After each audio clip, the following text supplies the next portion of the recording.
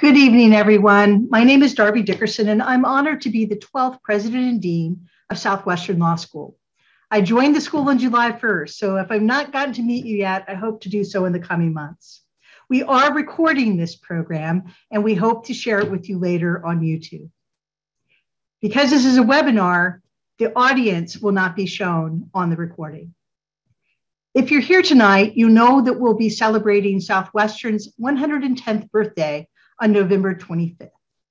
And as you all know, Southwestern is a special place that has played an important role in legal education across the country and in California. For 110 years, we've admitted students with the ability to study and practice law, regardless of their gender, race, ethnicity, or other characteristics. In fact, our first graduate was a woman who became the first woman public defender in the nation. Our graduates also include the first Black female judge in California, the first Black female appellate justice in the nation, the first Chinese American federal district court judge in the continental United States, and the first Native American judge in California.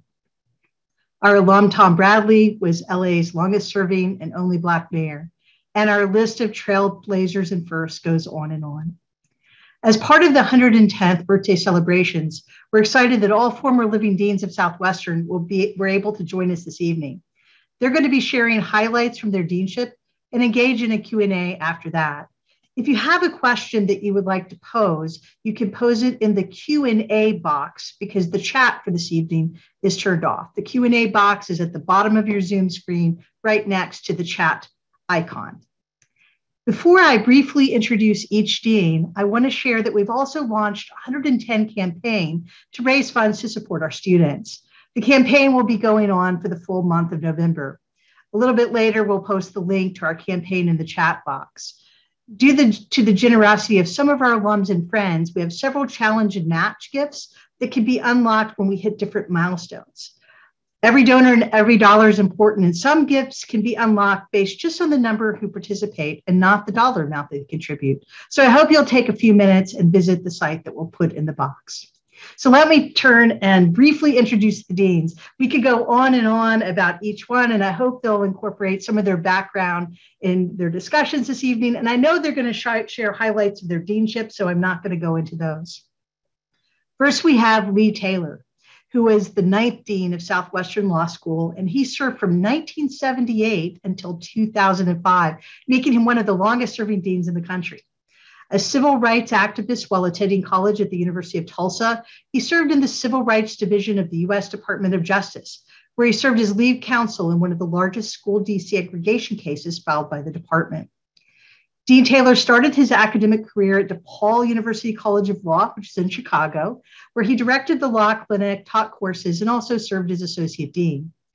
In 1977, he became the youngest law dean in the country when he was appointed dean at Ohio Northern University's Pettit College of Law. The next year, he became dean at Southwestern. Dean Taylor earned his JD from the University of Tulsa and his LLM from New York University School of Law. He was also a fellow in law and economics at the University of Chicago School of Law.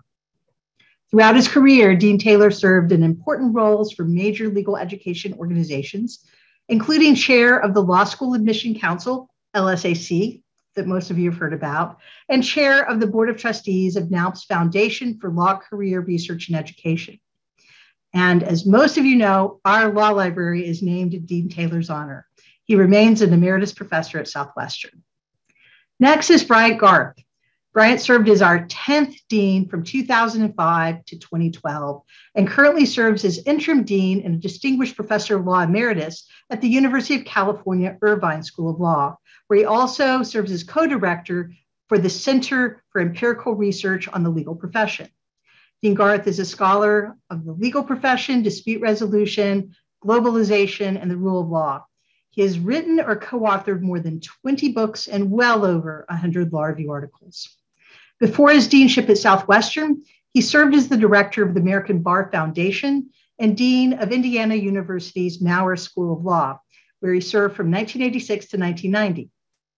He also served on the executive coordinating committee for the After the JD project and chairs the advisory committee of the Law School Survey of Student Engagement. Dean Garth received his bachelor's degree from Yale, his JD from Stanford, and his doctorate of law from European University Institute in Florence. Next is Austen Parrish. Dean Parrish served as interim dean at Southwestern from 2012 to 2013. He joined Southwestern in 2002 and served in a variety of roles, including director of Southwestern's Vancouver Summer Law Program, the Irwin Buckholzer Professor of Law, and vice dean. After completing his year as interim dean, he was named dean at Indiana University Maurer School of Law. Yes, we have two Southwestern deans with Indiana connections, and Dean Parrish continues in the role of dean at Indiana. Before entering academia, he was an attorney with O'Melveny and Myers in Los Angeles, where he litigated in state and federal trial and appellate courts. He received his bachelor's from the University of Washington and his law degree from Columbia University School of Law. He currently serves on the executive committee of the Association of American Law Schools and on the board of the Access Lex Institute. And in 2019, he received Indiana University's Bicentennial Medal. My immediate predecessor is Susan Westerberg Prager, who served as the 11th dean from 2012 through the end of June 2021. She is our first woman dean. She continues to serve with us as a professor of law. Dean Prager is a true trailblazer who served in many prominent roles throughout her career. When she became dean of UCLA Law, she was the first female law dean in the University of California system and one of only 2 women law deans in the entire country at that time. She served in that position from 1982 to 1998, which represents the longest tenure of any law dean in UCLA history. And she was the first UCLA graduate to serve in the post. While at UCLA, she also became the second woman ever elected as president of the Association of American Law Schools. She served on the governing boards of the Law School Admissions Council, there's LSAC again, and Council of the American Bar Association section of legal education and admissions to the bar. In 1999, she temporarily left the Legal Academy and served as provost of Dartmouth College and president of Occidental College in Los Angeles. But we got her back, and in 2008, she was named executive director and CEO of the Association of American Law Schools. Dean Prager was a trustee of Stanford University for 14 years and has also served on the board of Pacific Life, the Access Group, the American Council of Legal Education, and other boards. And she has received many honors, including the Los Angeles Mexican American Legal Defense and Education Legal Services Award and the UCLA Law Alumni's first ever Lifetime Achievement Award. She received her bachelor's and master's degrees from Stanford and her JD from UCLA. We're now going to hear from each dean about highlights from their deanship. And then after Dean Prager speaks, so we'll start with Dean Taylor and go in chronological order, I'll speak just for a couple of minutes about a few of my overarching priorities, and then we'll move into questions and answers. So with that, Dean Taylor, thank you for being here. We ask you to talk about your many years as dean at Southwestern Law School. Thank you, Darby. I'm delighted to be here and to share in this anniversary celebration of Southwestern's 110th year. It's just wonderful to be on this panel with so many others and look back briefly at our history. Darby has asked each of us to talk about our accomplishments, challenges, and provide maybe a compelling story. I don't know how compelling I'll be, but I will certainly try to live up to that aspiration. Paul Wildman and Dean Boyack have had a lasting impact on Southwestern. Paul was dean when Southwestern was approved, when it was accredited really by the American Bar Association, and when it first became a member of the Association of American Law Schools. Dean Boyack had significant responsibility for the creation of the SCALE program and securing a grant from the Fund for the Improvement of Post-Secondary Education, which at the time was the largest grant in its history. They also moved the school from Hill Street to the facility on Westmoreland and expanded its size. When I was appointed dean, it was extremely daunting to be selected to follow in their footsteps. I became dean, as Darby indicated, in 1978. We had 1,754 students at the time, and they were crammed into the Westmoreland building, which was even before the four-story addition was completed. We had parking for fewer than 100 students. The traffic police knew our class schedule well and would ticket student cars at the meters on Westmoreland. And occasionally I would wander out with lots of dimes and try to frustrate the traffic ticket giving. Our student faculty ratio at the time was about 60-1, which was totally inadequate by any criteria.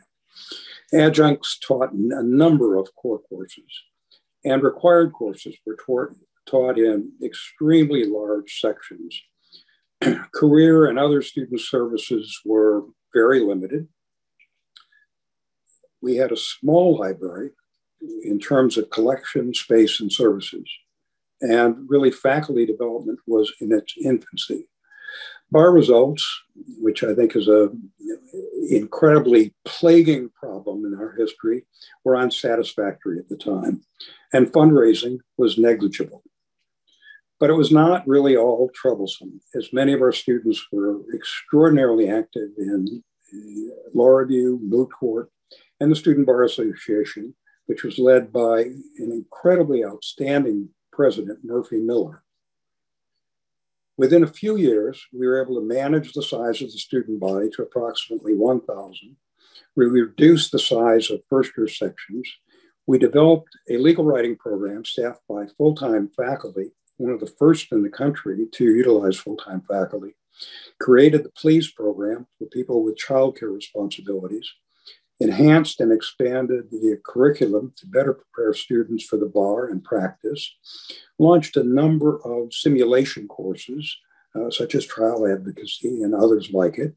We established, several years later, the Biederman Entertainment and Media Law Institute, and during this period hired a number of exceptional faculty.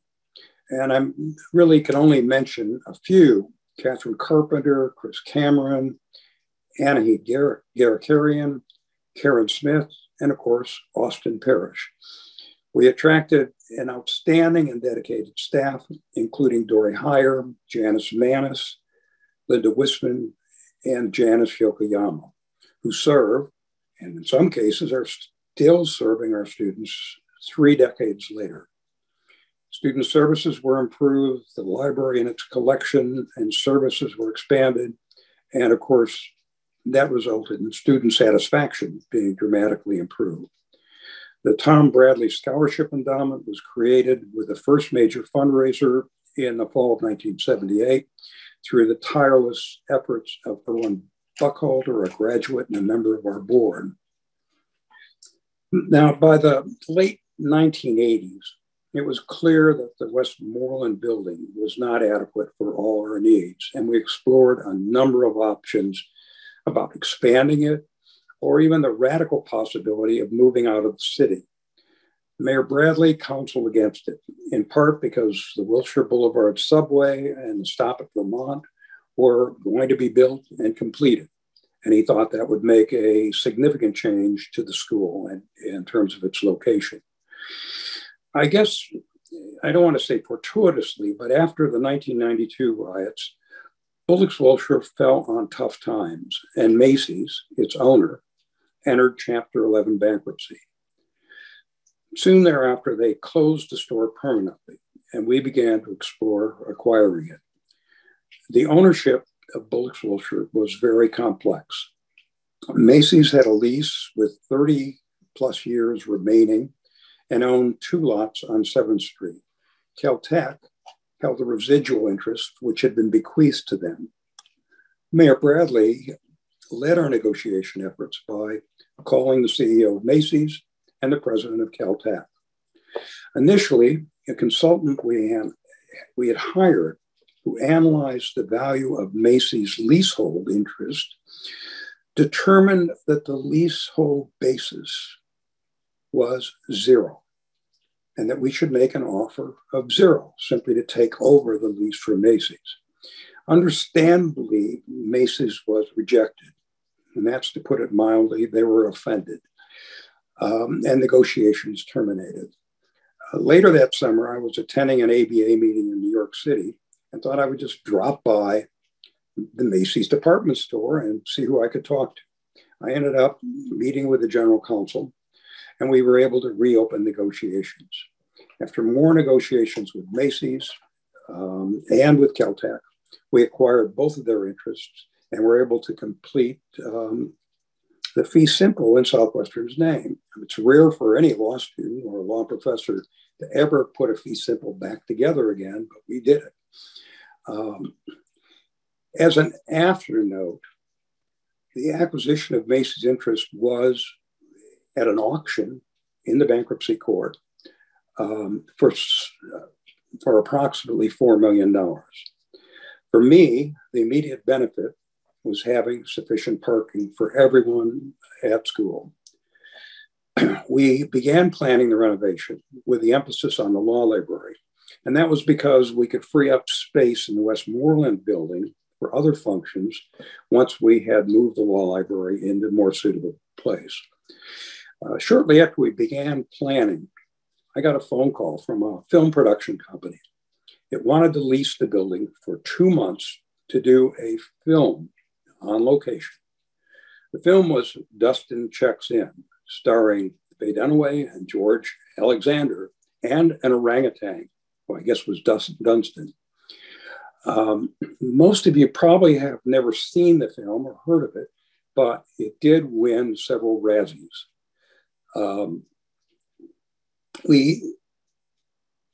I initially rejected the idea that because I thought it would throw off our planning, which it ultimately did.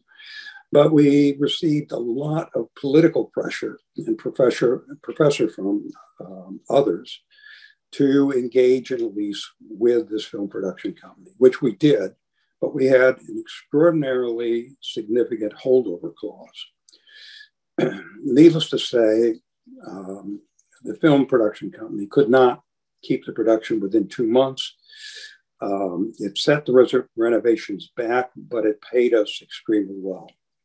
This was followed by other film productions. For example, Taco Bell paid us a handsome price to shoot the exterior of the building for their famous ad, Drop the Chalupa, which I'm sure none of you have ever seen either. Not a very memorable ad. Planning for our renovations was extensive, and we engaged a major architectural firm and made substantial progress. The library was completed in 1997, and the vacation of the street connecting the two buildings, eliminating Westmoreland in that section, and the development of the promenade was the result in large measure due to the efforts of Los Angeles Councilman Nate Holden, whose image you can see on the promenade at the fountain. Renovation of other space, the second floor offices and historic rooms, the sixth floor dean's office and the tea room, faculty offices and classrooms on 3 and 4, and finally the fitness facility followed rather quickly. The Congressman Julian Dixon courtroom was made possible in large part with federal funds, the result of our longstanding relationship with members of Congress, including Xavier Becerra, our congressman at the time.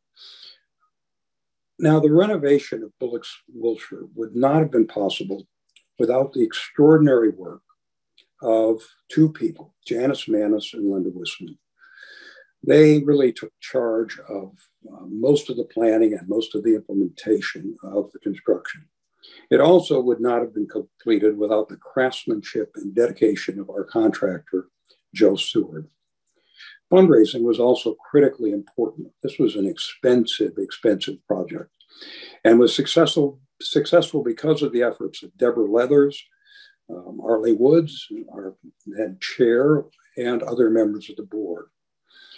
As Darby mentioned, we celebrated the completion of the renovation with a gala in 2004. in which Justice Anthony Kennedy of the United States Supreme Court spoke, and where, to my surprise, the board named the law library in my honor. Darby has asked us to mention our post-deanship life. I live in Vancouver, British Columbia, Canada, and have continued to do ABA, AALS site visits, but not during the pandemic. I continue to serve on the board of the National Association of Law Placement Foundation, as well as several nonprofits in the Vancouver area. And I've been active as a past president of the Law School Admissions Council. With the border closed, I've not been able to travel, but do look forward to getting to school once things ease up and meeting again with faculty, alumni, and others who, throughout my 27 years as dean, I enjoyed wonderful relationships with, which have continued and endured even electronically. I'm extremely proud of everything that has been accomplished after I left the deanship by Bryant, Austen, and Susan during their terms as dean, and really look forward with great anticipation to all that will be accomplished by our Darby. Thank you. Thank you, Dean Taylor. And every day I walk in this building, I'm very grateful for all the work that you and others put into it, because it is simply magnificent and a wonderful place to work and study. So thank you. We'll move next to Dean Garth. Thank you. I think my presentation will not be as good as a history of Southwestern, because I've actually been scrolling through the names of the people that are here, and that's what I've been doing the last couple of days, is scrolling through the names of the people that I worked with at Southwestern. So in a way, I'm just going to end up with a few stories, a few people I love to work with, and I could say so much more than I will. But I'll start with just the way I saw Southwestern when I arrived was you have this fabulous building. Thank you, Leigh. You have this great location. You're in Los Angeles. You have a great alumni network. The ambitions for this school should be limitless. And I tried to live that ambition as dean. Not hugely successful, but with some successes along the way. We started, I think the first two hires were great young faculty, Janine Kim, who just got a chair at Chapman, and Gauri Ramachandran, who's still connected to the law school. We set up a couple of clinics pretty close to the start. And I think part of the focus was on really building faith among the students, really getting to know the alumni, really energizing the fundraising. And all of that was really fun with Deb Leathers. And that's one of my really fond memories, is going everywhere we could find Southwestern alums. Also, we focused on the students. And again, Leigh did the LESI test before he left, and I could do it every year. And we had fun doing it. And this is typical of Southwestern. Robert Mena, who had just gotten his doctorate, invested fully in LESI, became, in fact, one of the leading national experts on how to use LESI data. And we showed it to students, we showed it to faculty, we showed it to staff, and it actually really kind of helped boost, I think, a kind of our student-facing experience. And I think it also was a way that we learned, this is very simple, but no surprise, we learned that our students were among the leading commuters of all the students that took the LESI. And Deb and I were in New York. We took a visit to Brooklyn. We saw their housing, and we thought this is something that we could really do to build community at Southwestern. Now, some ambitions were not realized, but it's a fun story, and it was fun to live this story. After almost a year, I called Pam Gann, who was the president of Claremont College and former dean of Duke. And I said, this is kind of a wild thought, but would you at Claremont be interested perhaps in making Southwestern the Claremont Law School? And to my surprise, she invited me to come visit the next day. And we started talking, and the Drucker program developed out of this, and a lot of nice ties, a lot of nice meetings. And it never really came to fruition, but it came kind of close. And I think what killed it ultimately was the what I'll call the law school crisis, which is beyond the financial crisis. It was just the crisis of rhetoric about law school in a particular time and place.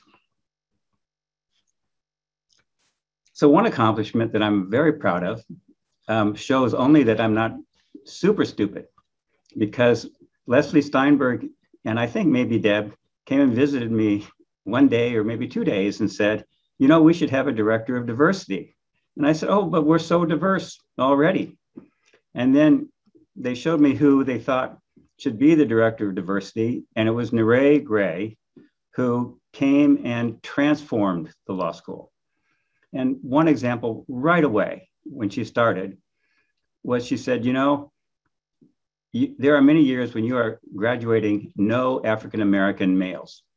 They are flunking out because of attrition. And she said, you know what you do when you bring them in? Says you make offers to the super high credential group in the fall, and the ones who were super excited about accepting Southwestern places get put on the waiting list, and they lose more and more faith that they'll come to Southwestern until by the end, you're totally happy to have them. Why not make the offers at the outset? Then they're enthusiastic and then they're prepared. And Neray really transformed the whole culture of academic support. And there were years when we were graduating more African-Americans than any school in California. And that may still be the case. So I didn't completely mess it up, but I really got to see the huge benefits. Then the other thing that I think I did pretty well, and I think Leigh did pretty well too, is I recognized that there was a cohort of women at Southwestern that were just remarkably talented and committed to the school. And that's Dory Heyer, Deb Leathers, Janice Manis, Linda Wisman, and Leslie Steinberg. And all of them, they supported each other. They worked 1,000% for the school. And I am proud that the board followed my advice I wanted to give them all honorary doctorates, but alas, during my tenure, I think only 2 of them did. I think it was Dory and Janice, but all of them deserve that. They made this school, you know, really run effectively. Then there are 2 women in the dean's office that I have to mention also. Janice Yokoyama was one, incredibly talented, you know, really kept the ships moving, or whatever the appropriate metaphor is. And the other is Karen Bello, who I see her name there. And there are many things I could say about Karen, just a remarkable woman. But the one that I like to remember is that I had a, you know, mainly symbolic, but an open door policy for students. They could come and see me, and if I was busy, which was usually the case, they would make an appointment and come. Karen would find out whatever their issue was, and before the student ever got to my office, she would have a suggested resolution that was exactly the right resolution for the particular problem. That's somebody who really has strong people skills and insight into the way the world should operate. Then I want to mention one other brilliant thing that I think I did was I delayed my retirement until Austen would be appointed interim dean as a sure thing. I knew I was retiring, but I did not want a dean search to start until Austen had a year as a dean, because everybody knew how gifted Austen was. And I just will tell one little story about Austen, which is one of the things I was very proud of. Is I'd met with Joey Esposito and Bill Seco, and I was convinced that trial advocacy was something we were really great at in Southwestern. And it seemed to all of us that what we should do is have options for students in the spring. One could be moot court, which was always the traditional activity for writing and advocacy. And the other would be the trial advocacy. And then magically, it morphed into 3 things. The other one was a negotiation competition, which I think Neray had something to do with, but Austen just made it happen, and just like that. So those are really all the things that I want to point out. It's an extraordinary community. We'll talk more about what makes it a special place, but it really is an extraordinary community. And almost it's almost painful to think what a wonderful place it was and what a wonderful time I spent there. So to finish the story, I went off to Irvine, convinced that I would be able to teach my courses, that my teaching would get worse and worse, that the student enrollments would get smaller and smaller, and then they would make me a generous buyout package and I would go retire. But it didn't happen.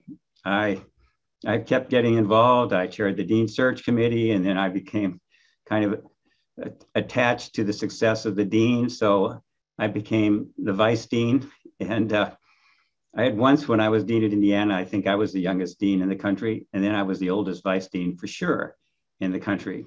So I decided to get back to really the life that I wanted of just writing and reading. I retired. And then I flunked retirement. So I'm back as interim dean here at UCI. Thanks.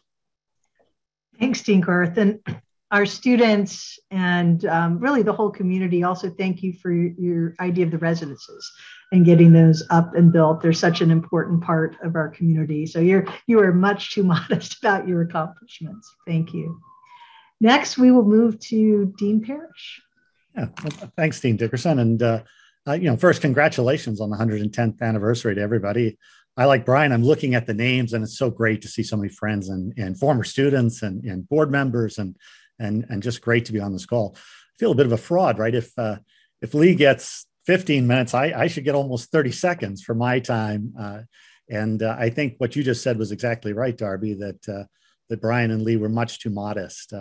So I feel a great privilege to actually be with four leaders in legal education. Leigh, I have a lot of gratitude to. He hired me. Brian had the confidence to appoint me as his vice dean, which I'll ever be for grateful for. And I'd always admired Susan and Darby, your trailblazing careers, and so it's a great honor to be here.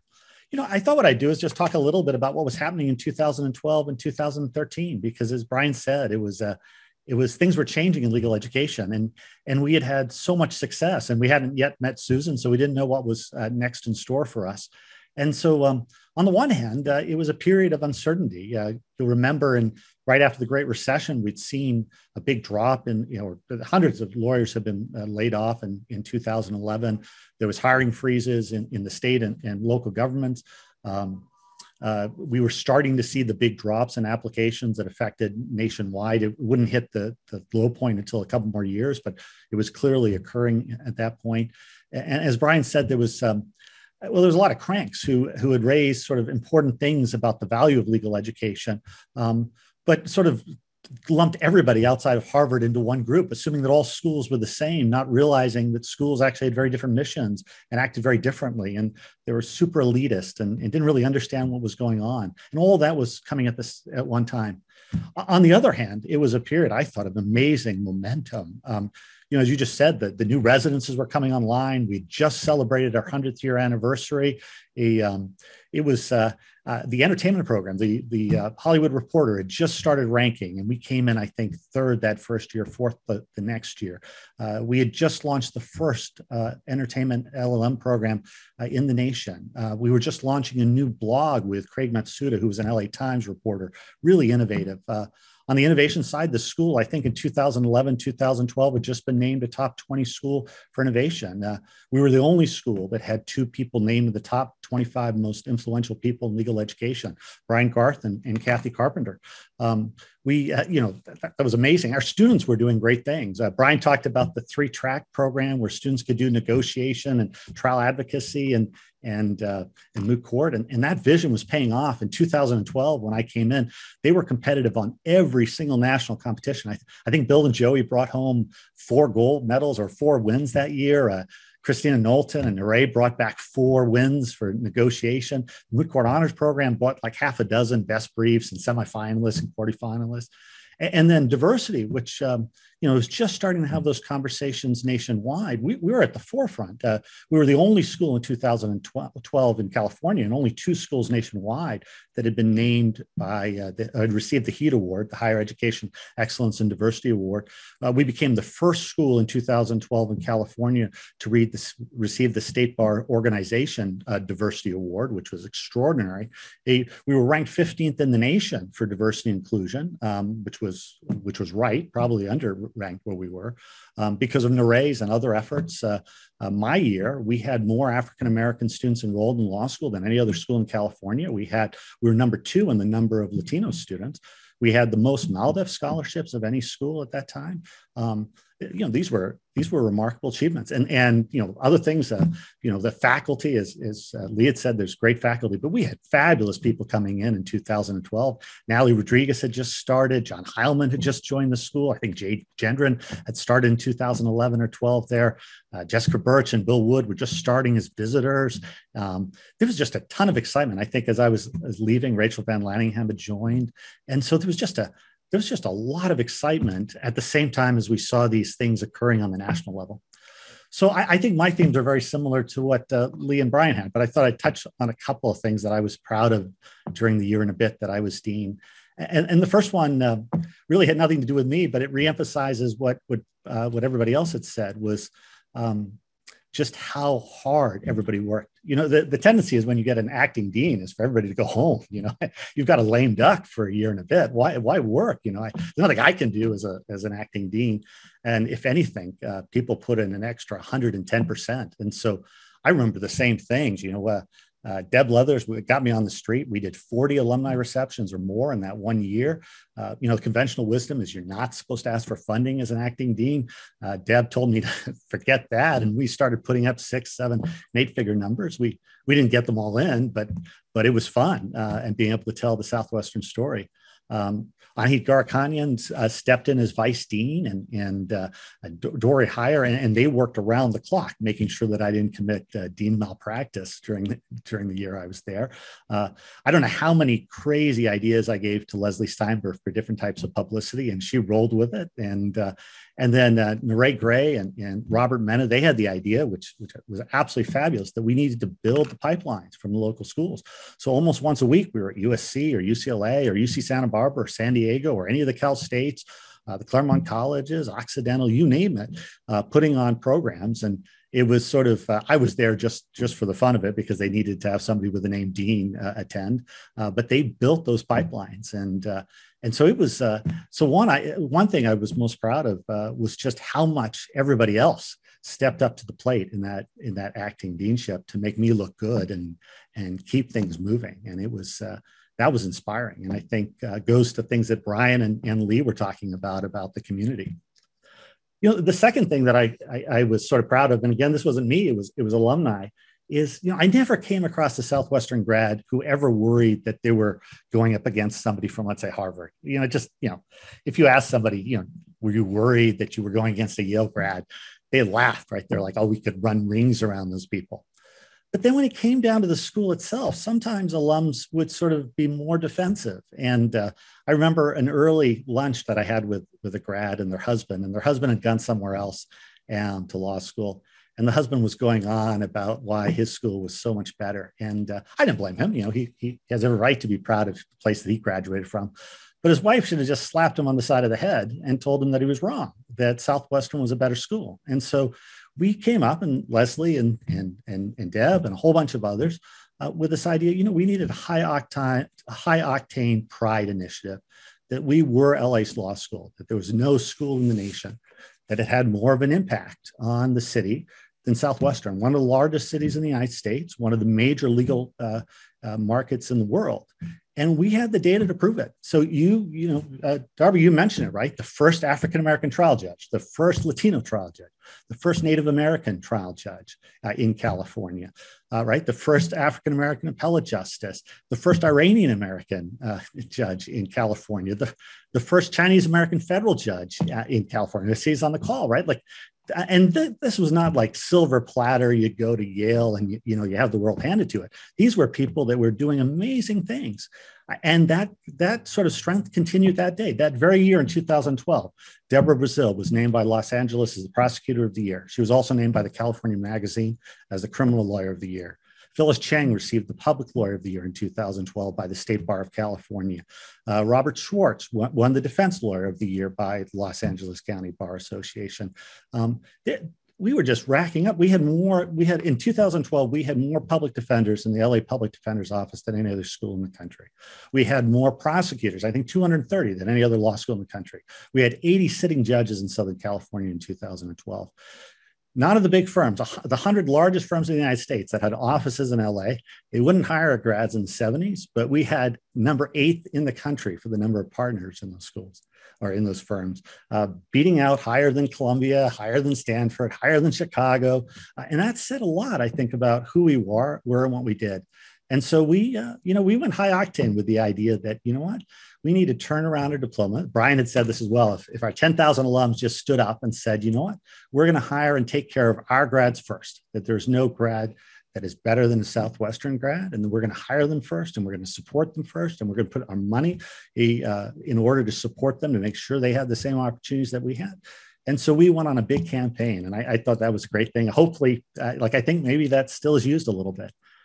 And then lastly, maybe quickly, the last thing I thought we started on, which was, again, things that Brian had started with the Claremont and with Rand, and was that I thought we needed to do more in partnerships.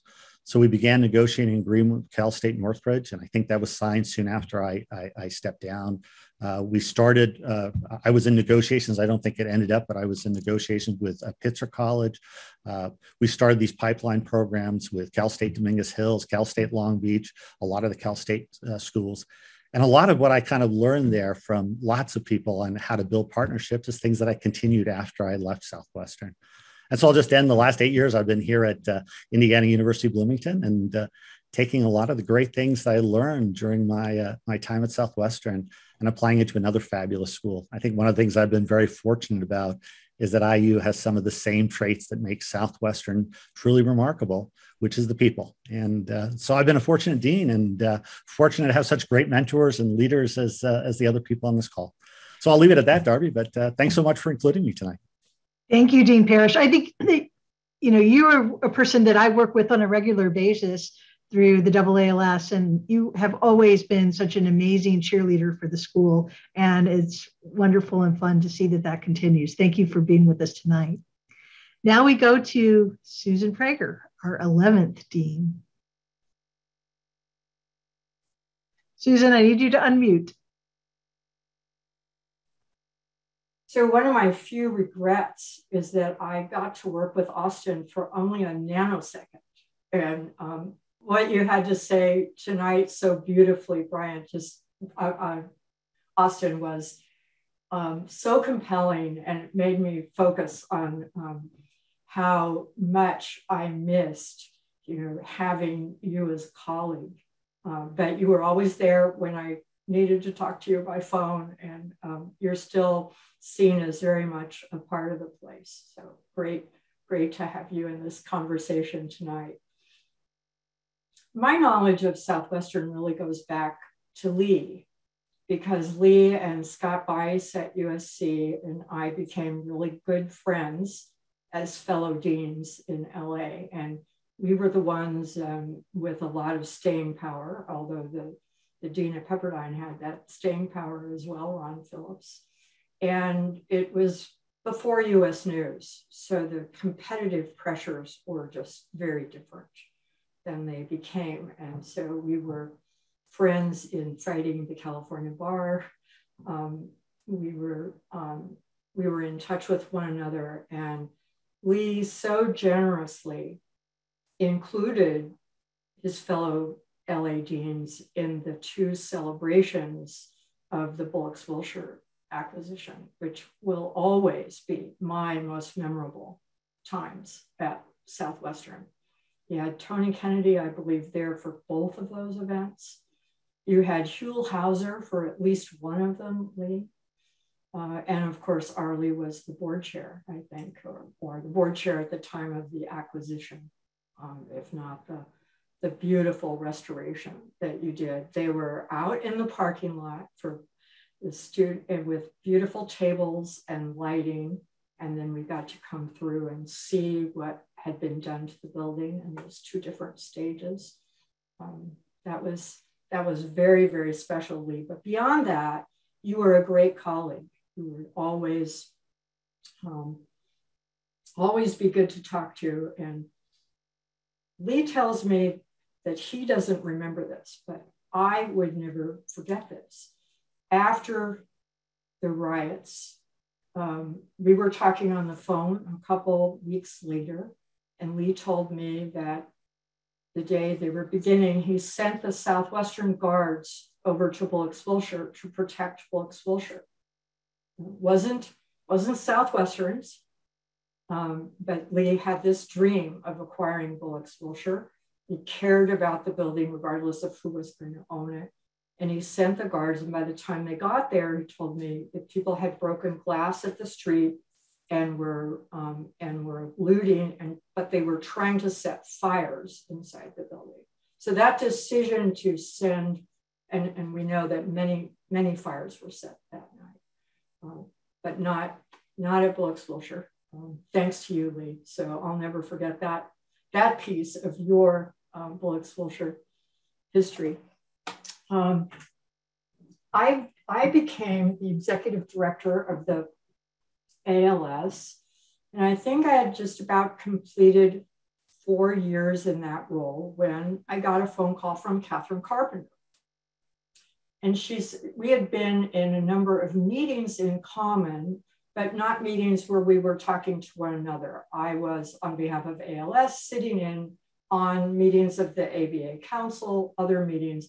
Catherine was a member of the accreditation committee and there in that role.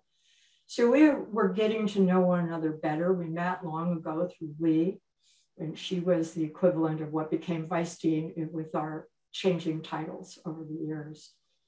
So Catherine called and she said, I'm going to say something and I don't want you to say anything in response, nothing. Those of you who know Catherine know that she can be very firm, and she was. And what she was calling to say is that she wanted me to think about the Southwestern deanship. And I started to say something and she emphasized, no, I don't want you to say anything now. I just want you to think about this. So I did. I had been turning away deanship inquiries because over a long period of time, I had felt that I had one law deanship in me. It was at UCLA. It was wonderful. It was a school where both my husband and I had gone to law school, and it was very rewarding.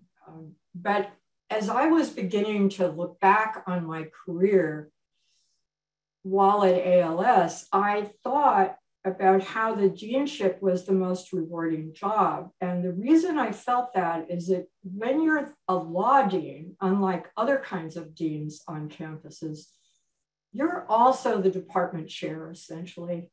You're very connected to the faculty, to the school, to the students, to what the place is supposed to be about. And as you move into a central administration, you get more attenuated from that. And you also find, as a provost, for example, that other deans, understandably, don't particularly want you in their business. And so there is just less that's really deeply rewarding and stimulating, I think, in that. And it wasn't that I was looking for a deanship. I had said no in another California context that I wouldn't think about it. But it was that it was Southwestern. And to me, Southwestern really epitomizes Los Angeles and is one of the institutions that helps make Los Angeles stronger and better. I didn't have the kind of content around that I gained in these now 8 years, almost since I started. It is 8 years, I guess, today.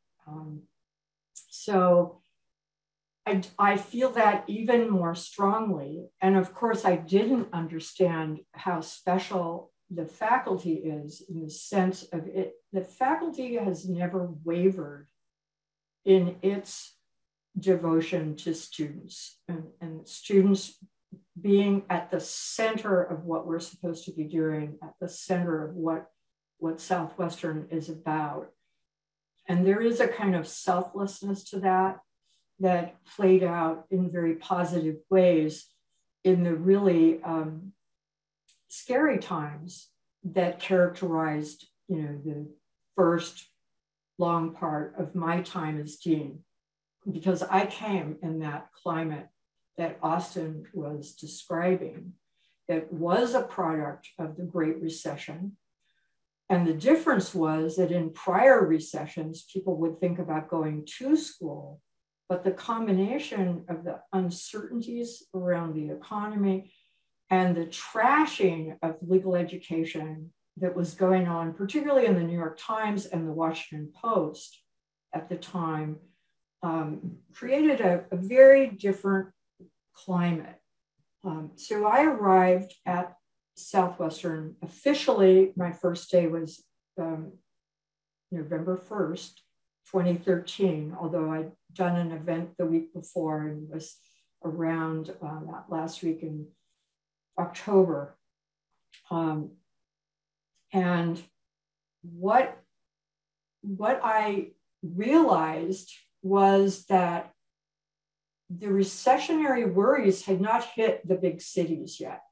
Through my job at ALS, I knew how bad it was in some places. And this is one I will mention because it was on the front page of the Boston Globe. The Vermont Law School, a fine, small, independent school, was fearful of collapsing in this period, and almost did. And it became very public, and other people were worrying about it. But in the big cities where we did not have as many students who had to move away to go to school and incur the additional costs of housing, many of our students still living at home to save money or living in a situation where they're with a spouse and their family. And no one at Southwestern seemed to be thinking about the possibility that we could have a very traumatic situation, because law schools, private law schools, are very dependent on their tuition revenue. And one that doesn't have a central university to help it is in a particularly precarious position. In looking at our reserves, I would joke that I understood why the board didn't share that information with me until I said, yes, I would be dean. In looking at our reserves, they were very low. And some of that was this residence project, which, Bryant, I really believe was one of the reasons we didn't have as big a losses in students as we would have otherwise had. I think it's made a huge difference in our recruiting to some families to know that their student can be living right in proximity to where they're going every day to class. But the residences were delayed because the wrong consultant turns out to have been chosen to assess whether there was groundwater on the site. And it turns out there was, when Southwestern's contractors were told there wasn't. And that delayed the opening. So we were not as full in the residences. And so that had some economic impact, although certainly by year 2, we have been near full, and it's been a tremendous success and a tremendous community builder. I mean, Austen will remember how the staff were commenting that summer when school was starting that people were lined up to get in to start the orientation day festivities at Bullock's Wilshire because they were right there. They could just get out of bed and get dressed and come over and be there at night. And it's really been wonderful for the community building for other students as well, because people were always around. So I come, and fortunately, the wonderful Janice Manis, so many of you have spoken of, was still very much a figure at Southwestern in the chief administrative role, and Paul Kalush, the chief financial officer, were wonderful to work with. They both understood where our money was going. They understood the underlying programs and impacts. And so I had colleagues to help me figure out where we were going to cut. And I thought, in retrospect, I was the right dean for this time because I have had to cut budgets before. And I think for an outsider to do it is a lot easier emotionally, but you have to have people who can help you understand what the impact might be of certain decisions. And I had that advantage. So Janice and I went into an executive session of the board about 5 weeks after I became dean and told the board that I was going to begin cutting everything that I could reasonably cut as soon as we got to the first of the year. I was not going to do it right before Christmas. I eliminated over probably more like a 20-month period. I think it was around 29 jobs, staff jobs. At least one of those had a partial faculty component to it as well. And we found everything else that we could cut, including some things that we probably shouldn't have cut. But I was trying to stockpile as much cash as I could because I thought it was inevitable that we were going to see the student decline, and I didn't think our reserves were adequate to see us through that period. Well, as it turned out, we did not have as big a decline. I think our low number was in the 270s, not where I thought it might go, which was a lot lower than that, seeing what had happened some other places. And so we never had to spend a penny of what I was able to add to the reserves. So I think one of the contributions where I was the central figure, and perhaps the only one where I was the central figure, was to really strengthen the financial posture of the school.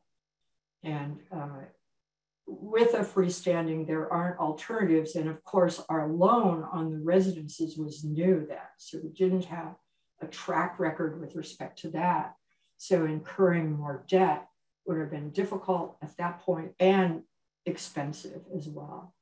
In 2024, as I recall, Leigh, we retired the last piece of the refinancing of the Bullocks Wilshire and Westmoreland building renovations, restoration, and the residences do support the debt on the residences. The way I think of it is very soon, Darby, you'll have a law school which is functionally debt-free, which is a great place to be.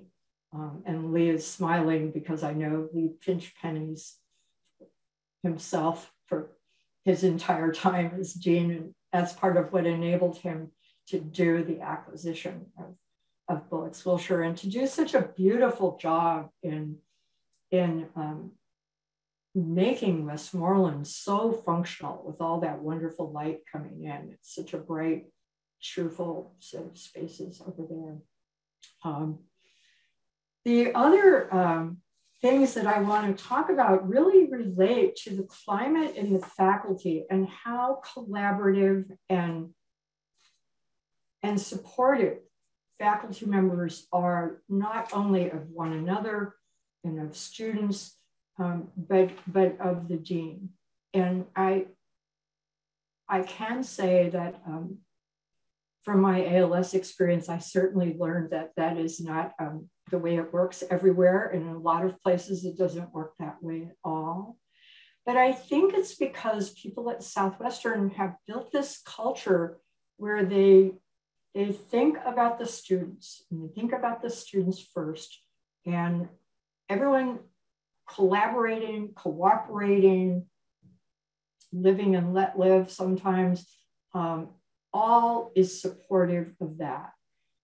And I think that that is why when we began to think that one thing we might do is to take advantage of a close relationship that Robert Mena had built between us and the LSA prep course blueprint, to think about something really experimental in legal education. That project was one where we had tremendous breadth of faculty support. I think it was scary for many of us to think about teaching using technology, but the byproduct was we learned a lot along the way. A lot of thinking had gone on under the leadership of Catherine Carpenter, with a broad-based big committee of staff and faculty. I participated in all of those meetings. Strong collaborative spirit there. Al Cowlin had been doing a lot of exploration. He was prominent in this. And while we ultimately gained an enthusiastic variance from the standards from the ABA, we decided not to pursue this project because of this. About a month or two later, the ABA decided to liberalize its distance standard.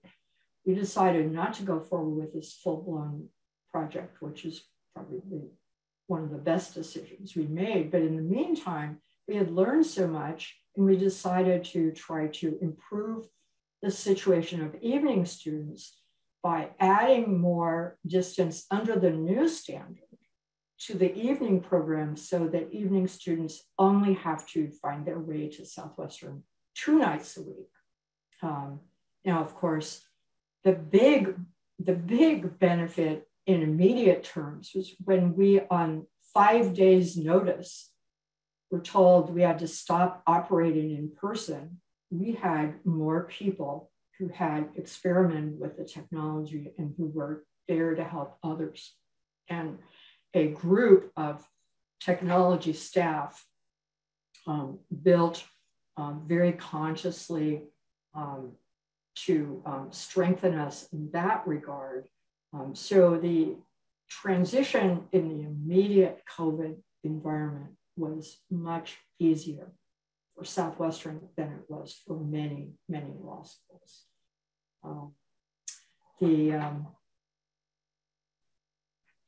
The other things I can say, I think I can probably work into some of your questions. I will say that I really felt that the Southwestern faculty is comfortable with the idea of experimenting and doing things differently. And in my experience from the ALS vantage point, that's more rare than we might think it should be or think it may be.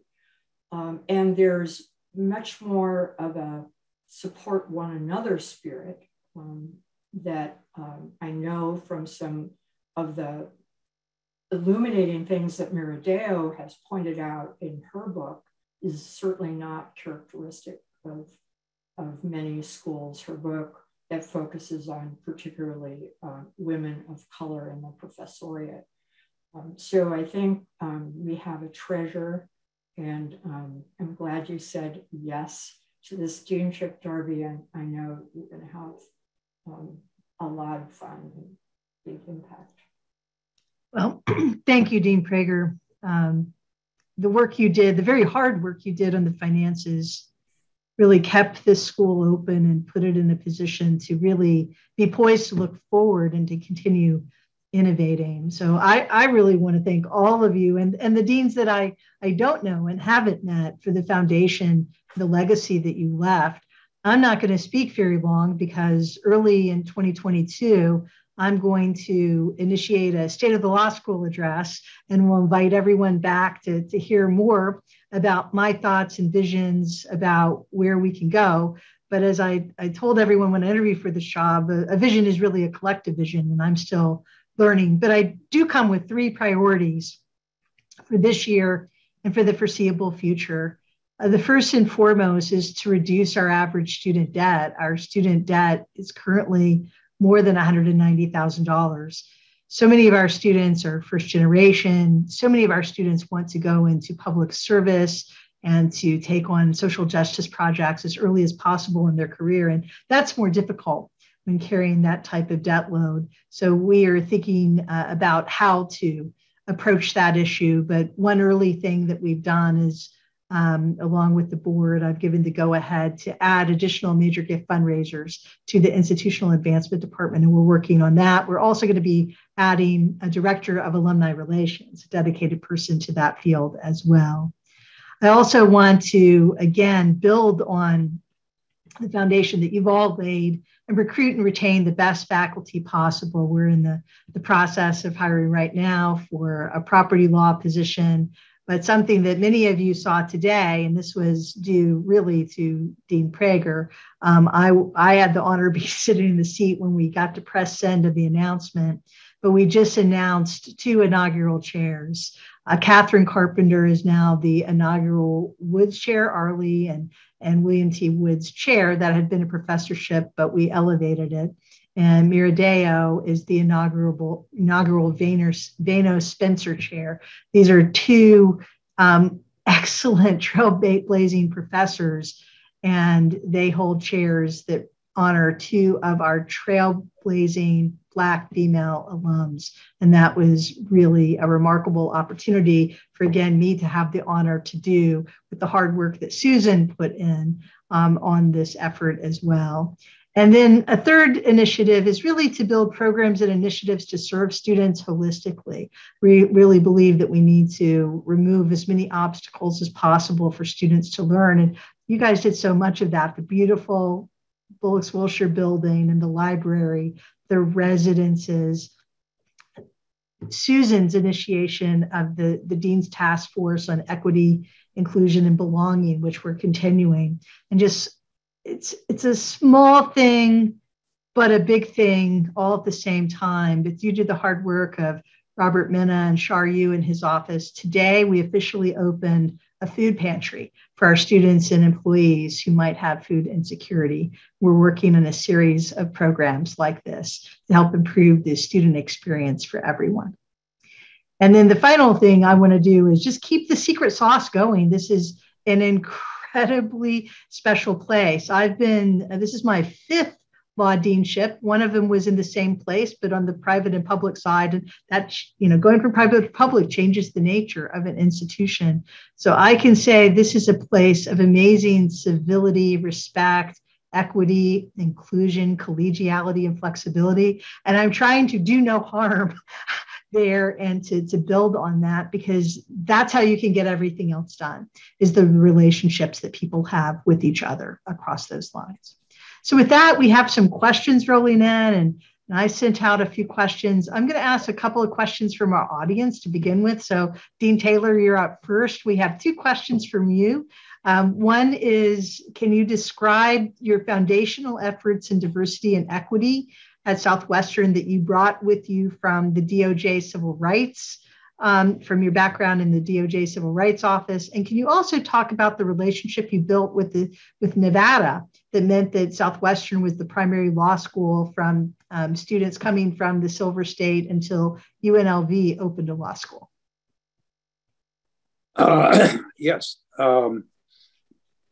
Well, from my college days, I was very committed to civil rights and equal rights and inclusion. And it really started during my first year as a faculty member at DePaul University. When I started there were 720 students, all of them white, all but 12 of them male.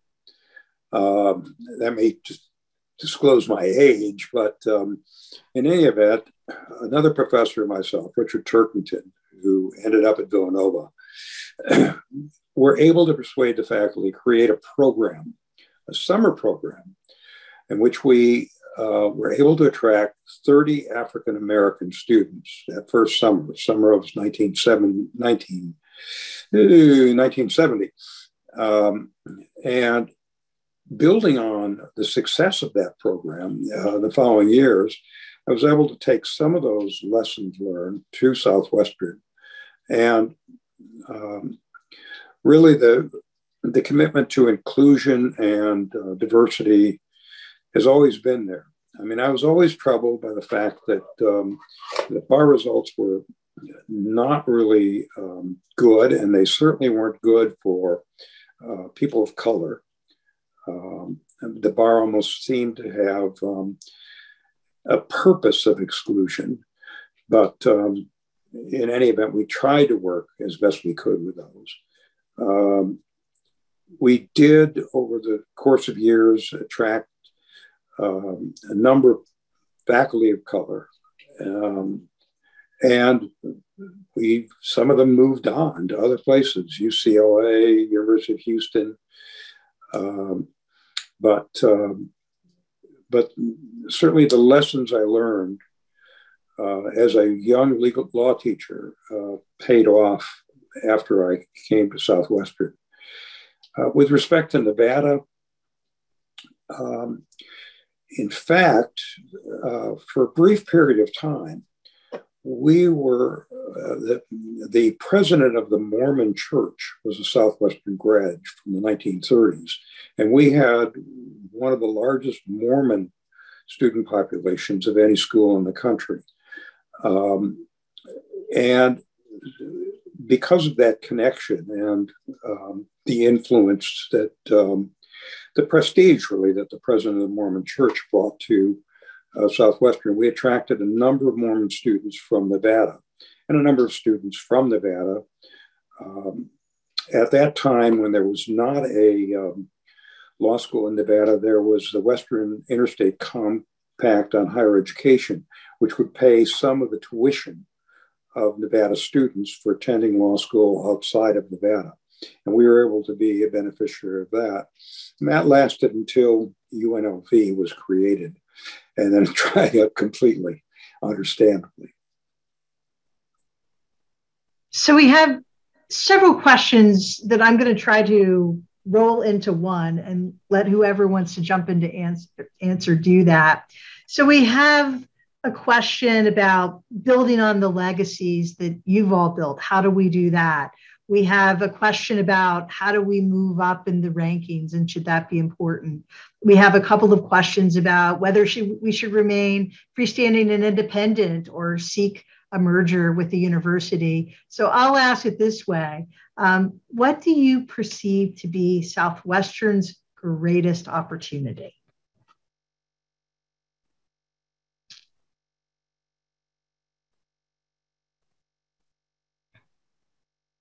Well, I looked at those questions also, Darby, and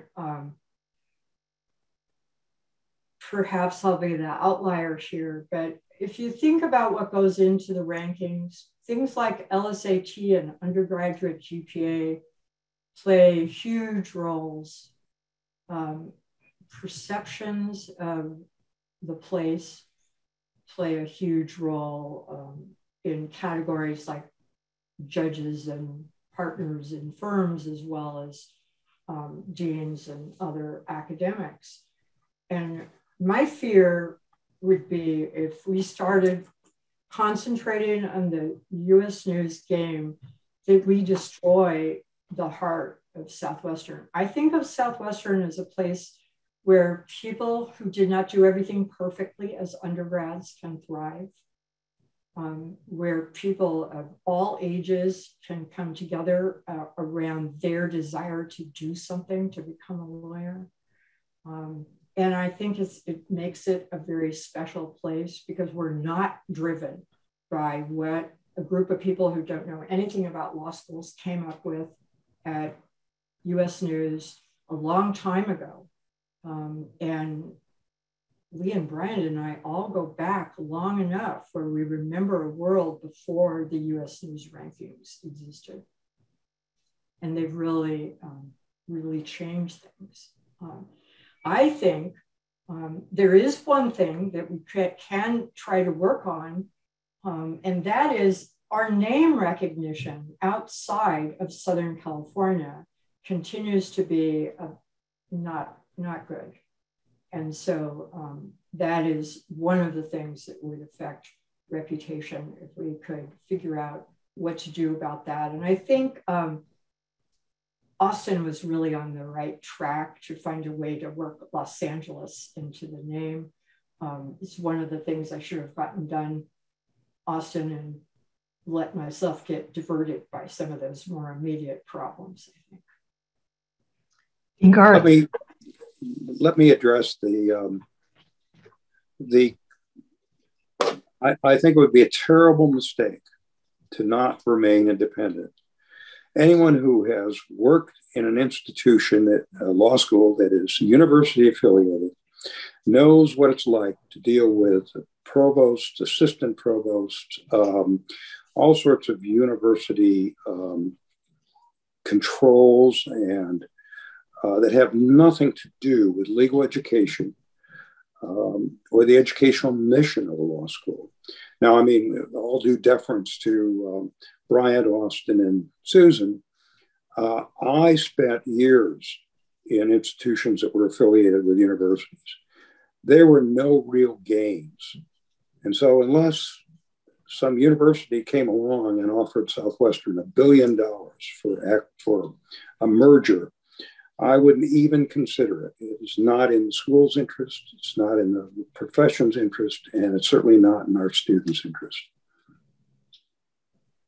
Dean Garth.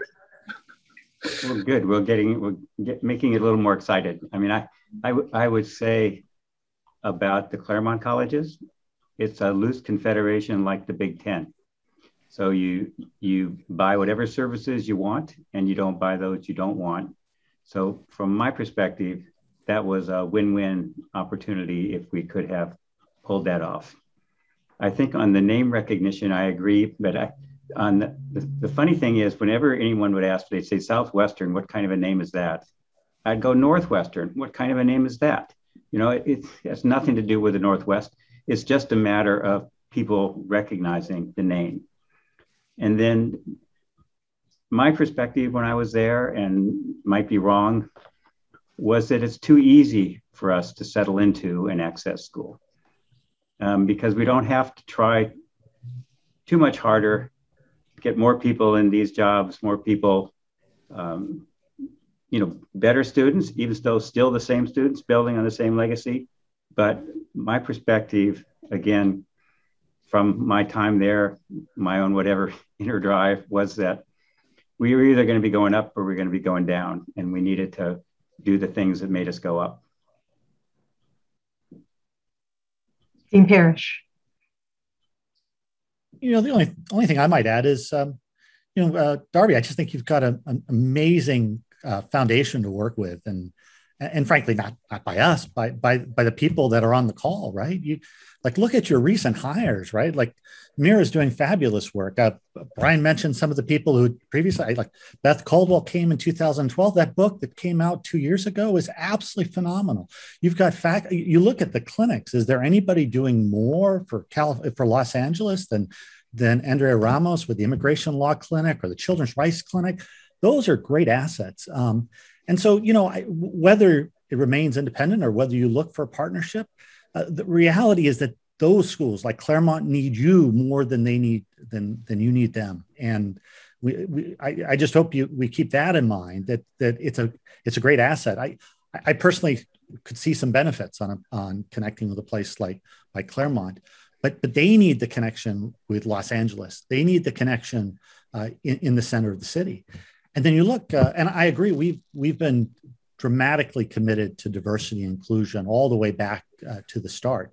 But I agree, it's not just access. I look at the people that I had in my classes, and they were people like my very first year teaching, there was somebody who could have gone to Berkeley, but she was looking after her elderly mom and needed to stay in Los Angeles. That person could have beat anybody at any of the other schools.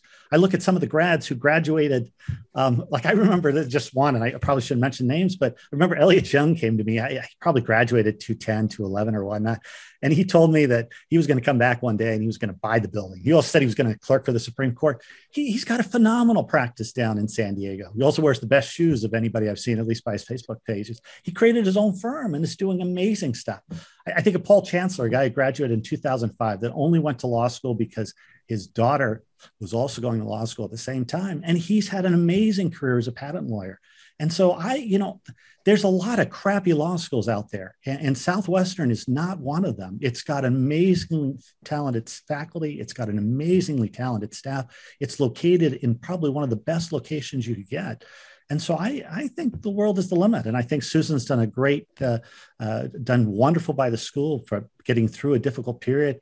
And I think, Darby, you should just go for the fences. And whether that means you go with some other school, you stay independent, they need you more than you need them. You decide what's best. But I think there's a lot that's sort of bent, sort of just ready to be unleashed, both in the alumni base and in the faculty.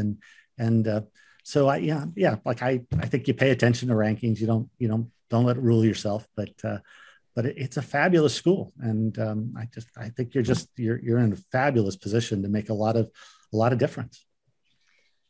We inched into the next question I was going to pose, and that's, what do you perceive to be Southwestern's greatest challenge at this time?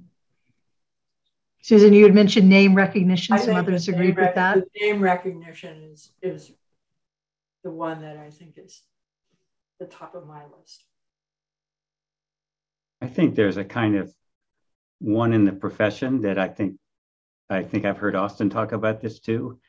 Everybody in these big law firms and inside counsel wants diverse hires, but they do not want to look outside of 20 or 30 schools to find them. And I think that's a structural kind of bigotry that's out there that honestly, should be fought, all the way through.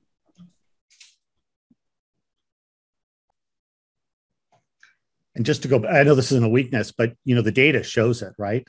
The data shows that people coming from Southwestern and Los Angeles stay longer. They make the firms more money. If the firms were smart, right, they would take more students from places like Southwestern and Loyola, and they would take less from Harvard, Yale, and Columbia. They just would, because they make them more money. There's a large amount of literature on the sociology of this. They're wonderful partners. They're wonderful trained lawyers, and they stay. And you can see it in the partner rankings, right? How do you explain that some of the biggest firms have a bunch of Southwestern grads? It's the same thing when I was that one year, Bernie Jaworski, who was the dean at Drucker School, and I went around to the managing partners at the large LA firms. We were trying to talk about some training programs that we were going to help them with, and kind of connected to something we're doing with the Leadership Council on Legal Diversity. And it's, you talk to one partner and they'd be like, well, we don't take many people from Southwestern. And another person in the very room would be like, the leading rainmaker in the firm would say, well, you realize I'm a Southwestern grad. And it would just shut the conversation down. And so, it's just actually, I think, putting the hard numbers before some of them, letting them know that, if they actually count the people in the firms, they'll see that they're Southwestern grads, and they're often the rainmakers. Well, I want to, Susan. The lateral movement now is just continues to be a problem for the firms. Yeah. I want to give each of you an opportunity to share either your favorite story about Southwestern that you haven't been able to share, or give us some final thoughts that we should keep in mind for the next 110 years. And I'm going to go in reverse order. So Susan, can I call on you to start this one off? Well, I'm going to pick your question about what do you perceive to be Southwestern's greatest strength? And I think it is its student-oriented culture. And I think it's real, and it makes it such an exciting place to be. And what may tie more directly into your question is, when I think about important moments at Southwestern, it was an event that the Black Law Student Organization planned after George Floyd's murder, where we learned some things that we didn't appreciate about Southwestern, where Southwestern had work to do in this territory. And they did a beautiful job, very professionally, strong in their message, but very professional. And it was one of those transformative moments where students can make a huge contribution to the future of an organization. Thank you. Dean Parrish. No, I still remember the first couple of days when I started teaching there. For me, it meant a lot because my daughter was born, my eldest daughter was born the same week that I started teaching at Southwestern. And so I've been able to keep track of my time in the academy because of her age. And, I think of all the greats at the late Myrna Rader, the late Karen Smith, Judy Sloan, Bob Lutz, all these amazing people that were incredibly supportive and made sure that I succeeded. Kathy Carpenter, Chris Cameron, and so I remember that really fondly. And then, frankly, I was honored. It was really moving for me to receive an honorary degree at the 100th year celebration or graduation, and that means a lot to me, and I have it proud. And so both of those moments stand out for me personally as things I know it's sort of selfish, but things that mean a lot to me. And both the start and having that opportunity for me and my family, and then the honorary degree a few years ago. Thank you, Dean Garth. Too many to say. I'm tempted to say this is kind of nostalgic, but it was almost a favorite moment coming to work into that office. That was such a warm setting. But I want to echo what Catherine Carpenter said. Also, when getting her chair, is meeting Arlie Woods also is something that for the first time really makes an impression. And I also was very happy to be there. Then I'll do one flip one, which is seeing Bob Dylan at graduation was memorable. And then the last one, since he's given a gift recently, is the first time I met Bryant Parrish. No one had ever visited him, and he was completely bored by me there. He was sort of looking around the room. It just looked like it was going to be the most hopeless relationship we could ever have. And lo and behold, it turned around and became quite a nice relationship. Still friends with him today. Thank you. Thank you for mentioning Brian. His family is really its own legacy at Southwestern. Dean Taylor. The years I spent at Southwestern really were the most significant in my professional life. And I just appreciate having had that time and really enjoying the people that I worked with, faculty, staff, enjoying the students, many who I've kept up with. And I just hope that I will be able to continue to be of service. When I see the news about the accomplishments of Southwestern students and the new appointments of faculty or the faculty accomplishments, I have this enormous sense of pride. And I just hope that we'll see a continuation of all these things. And I'm sure that, Darby, you're going to make sure that we do see that continuation. But thank you for having me at this celebration. Well, thank all of you for being here to celebrate with us. Thank you to the law commentator, the students on the law commentator for this fantastic idea.